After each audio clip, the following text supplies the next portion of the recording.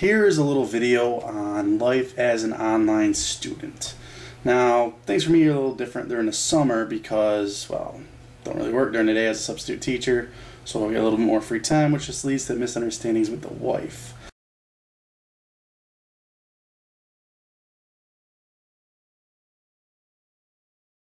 Go!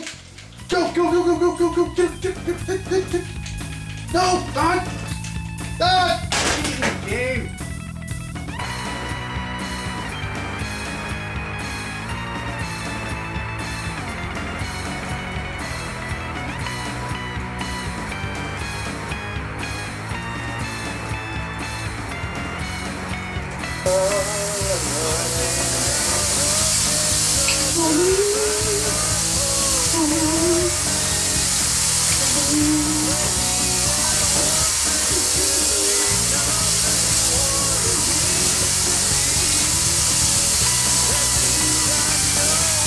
Alright, 20-page final papers finally done. And now just this and send. Oh, go ahead. Oh, come on! Oh, the internet crashed! Oh! All over again. And other times, during the school year when I'm actually working during the day, got to do all my work at night, life can be a little bit pestering, as well as my son.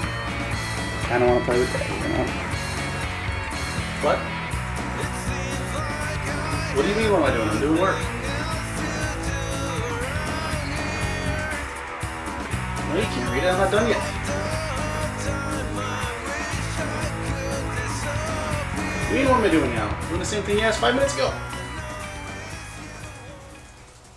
Another thing about working online classes is sometimes teachers give a little bit of a heavy workload to go with everything.